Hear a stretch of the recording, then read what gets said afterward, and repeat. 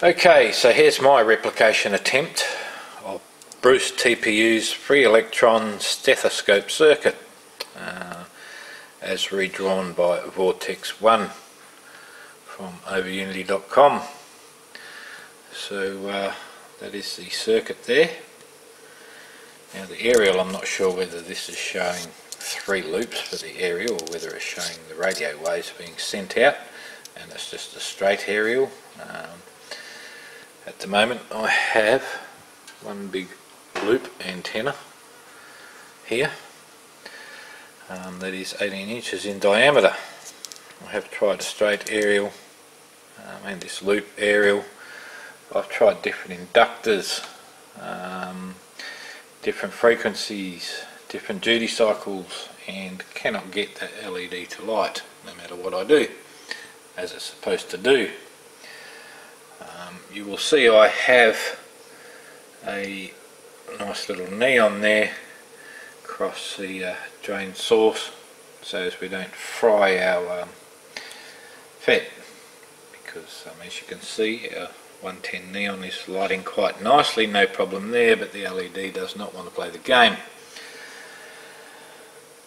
Because my scope shares a common ground, I have my grounds all on the gate, and yellow channel is before our diode here, so we have the scope probe on channel 1 or channel A here, and the blue channel, channel B, is on the aerial. So if we look at the scope, we can in fact see that there is some sort of capacitive coupling between the aerial and ground because the voltage,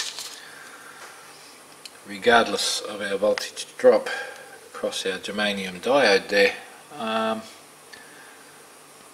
is taking a little time to build up,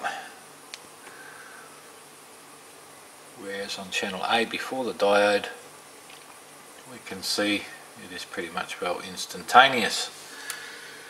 It says here to have the duty cycle at 98.7.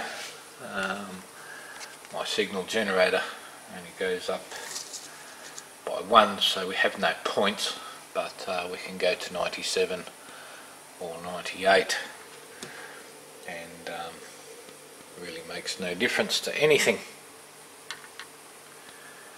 So no cigar for me on this one. Cannot get the LED to light using this circuit, and our battery of course is about 9.8 volts there instead of 9 volts, but close enough I would think. Our duty cycle close enough, nearly on all the time, so at 98% we're drawing 42 milliamps.